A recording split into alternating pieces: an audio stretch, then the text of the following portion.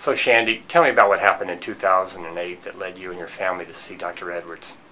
It started in Spain when I was studying abroad, and I was having issues where I was falling down a lot and we couldn't figure out why.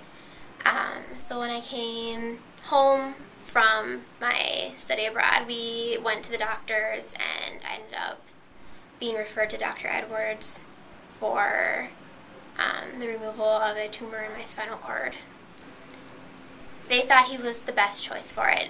It's a rare and dangerous surgery to do, and so they wanted to make sure that they had someone who was really familiar with the surgery and who had a really good success rate with it.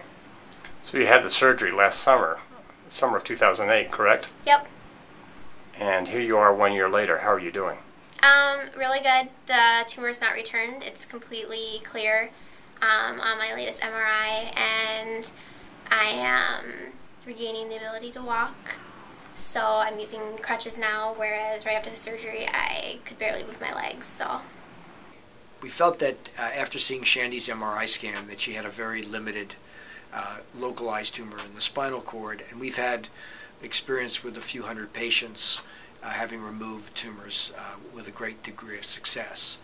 That in conjunction with these wonderful new high technology operating rooms, which gives us increased capability for complex microneurosurgery, we felt that we had a very good chance of removing her tumor and curing her of this problem.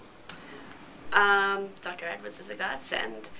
When they first told us that she had a tumor, and we thought that we'd be staying in St. Paul, and then they said there was nobody qualified to do it, and they said we were going to we could go to Stanford and see Dr. Edwards. It was a shock, but we were willing to do it, and he was just wonderful from the get-go.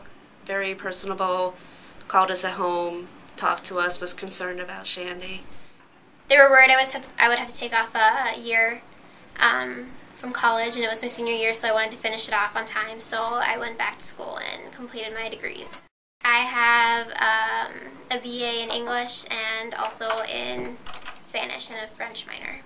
Shandi is a wonderful young lady. She is very positive, very focused, and despite all of the hurdles that she had to jump over, she was able to finish college, graduate with 2 degrees, and will become a very incredible, productive citizen.